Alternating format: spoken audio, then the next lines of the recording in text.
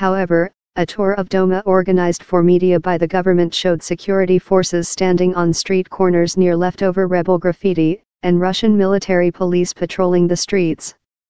People were jostling in a long queue to receive the bread, rice, and pasta being handed out from state aid trucks at a major roundabout. "Look at this humiliating scene," said Amin Darkush, the region's deputy police chief, watching dozens of people chasing a truck distributing bread. "People here only ate bread made of barley."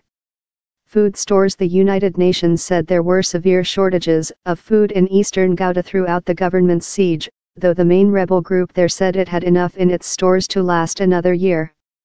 All around Darkush were signs of the weeks of bombardment, some of the fiercest of the war, that brought the siege to an end. Most of Douma's remaining residents live in damaged buildings, on streets covered in rubble and the remains of home furnishings.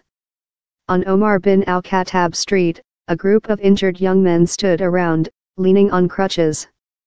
"All that remains of the rebels" is the slogans painted on walls and shop fronts. Eastern Ghouta, land of heroes and foundry of men, Douma is the graveyard of the Shabiha, pro-Assad militias. Outside the remains of a pharmacy, a group of veiled women were hoping to find medicine.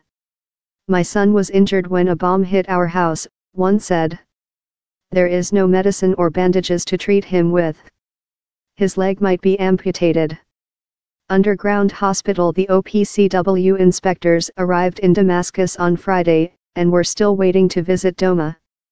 The hospital where the victims of the alleged attack were treated is underground, concealed beneath the shell of a large concrete agriculture ministry building whose exterior bears the scars of years of warfare, scorch marks and holes blasted in walls and roofs. Huge vaulted tunnels, lined with metal, are big enough to allow ambulances to drive down to basements and chambers dug under the town.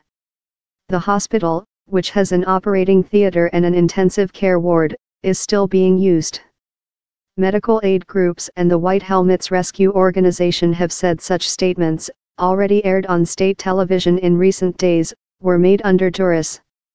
Relief organizations say dozens of men, women and children were killed, and footage of young victims foaming at the mouth and weeping in agony has been used to help justify the Western intervention.